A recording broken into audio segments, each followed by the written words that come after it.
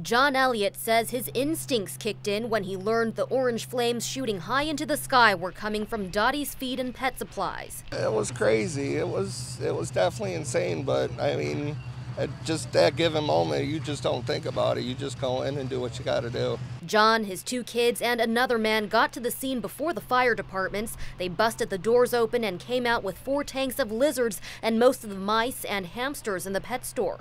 They worked until firefighters told them it was no longer safe. People just started pulling off the side of the road. We probably had about 20 people in there trying to grab all the cages. There were some that were just too big that we couldn't get, but we tried to save all that we could. An alligator and some turtles housed near the front of the store were among the pets that had to stay inside.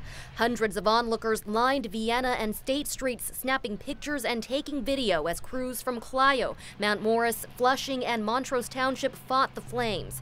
Clio Police and Genesee County Sheriff's deputies launched a preliminary investigation into the fast-moving fire. At the time NBC 25 left the scene, police had 1 man in custody. No word on whether he's a suspect or if the fire was suspicious.